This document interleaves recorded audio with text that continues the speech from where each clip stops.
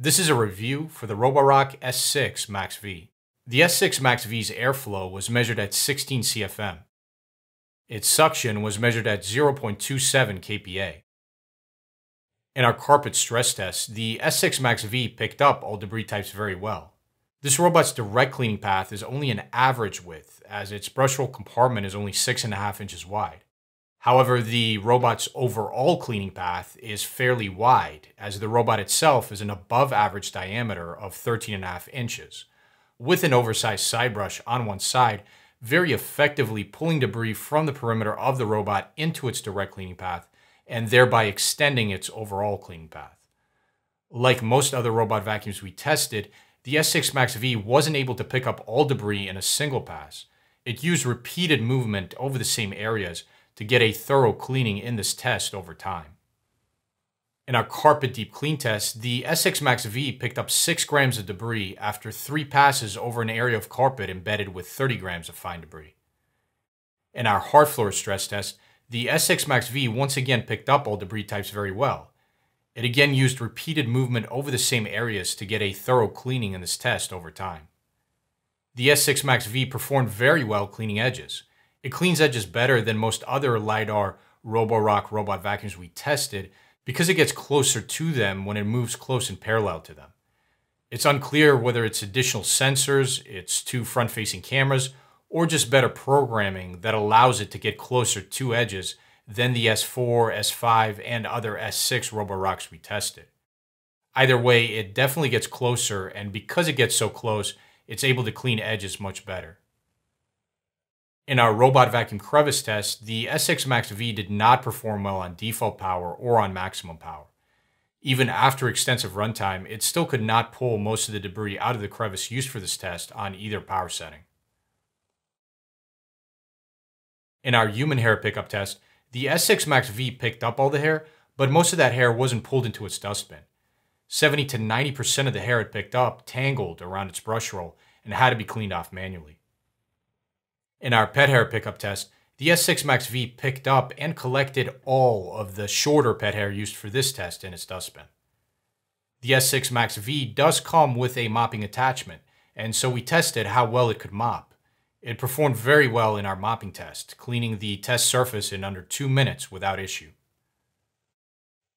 We tested the S6 MaxV's cleaning efficiency and coverage in 2 different environments, an empty room and a cluttered room.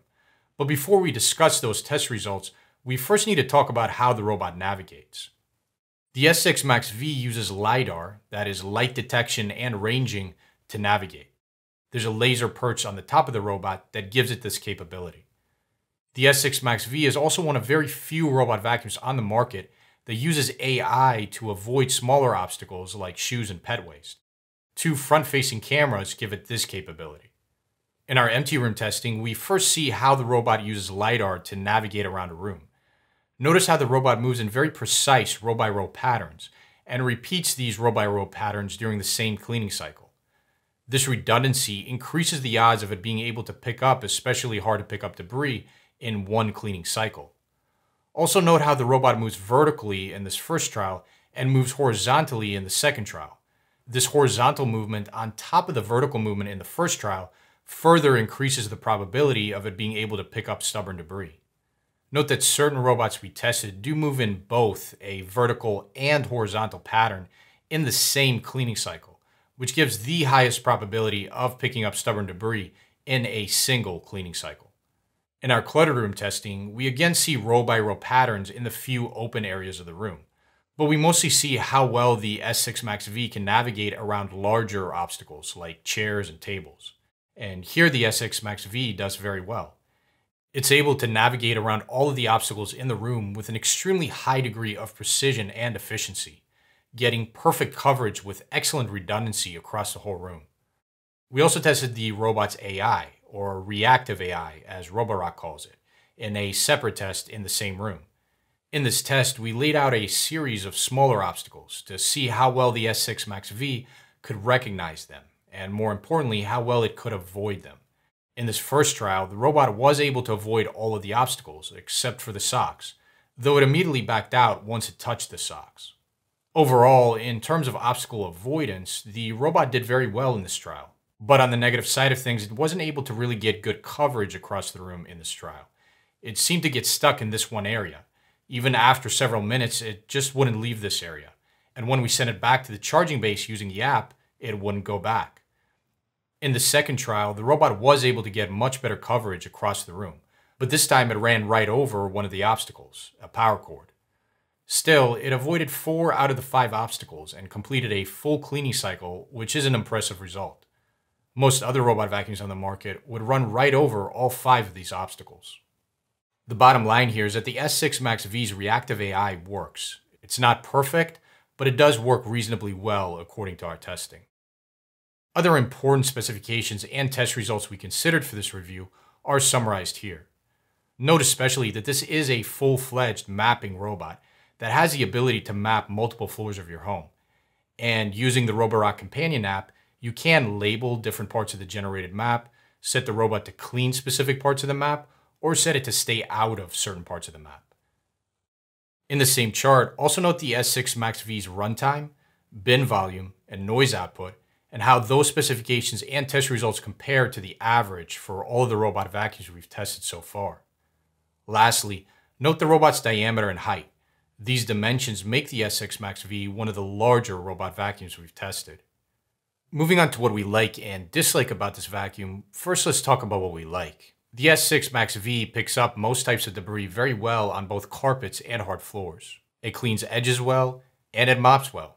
Using LiDAR, it gets excellent coverage and navigates very efficiently around a wide variety of different types of larger obstacles. And using its 2 front-facing cameras, it's also one of very few robot vacuums on the market that can recognize and avoid many types of smaller obstacles like shoes or pet waste. It also has great battery life and runs fairly quietly.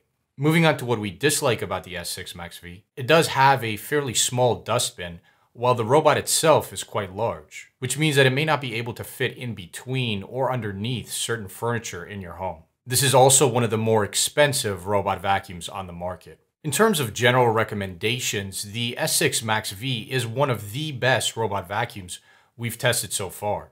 Compared to the S4, S5, and other S6 Roborock robot vacuums we've tested, the S6 MaxV offers very similar performance, outside of the fact that it can clean edges better and can avoid smaller obstacles with its reactive AI.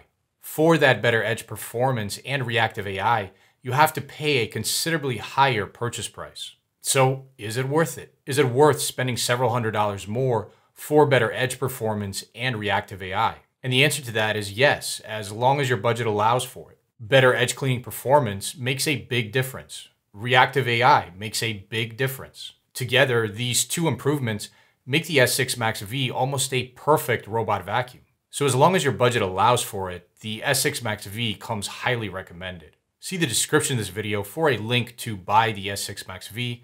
We'll also have a link to the latest updated list of all of the robot vacuums we recommend, including some cheaper alternatives as well, in the description to this video. Thank you for watching.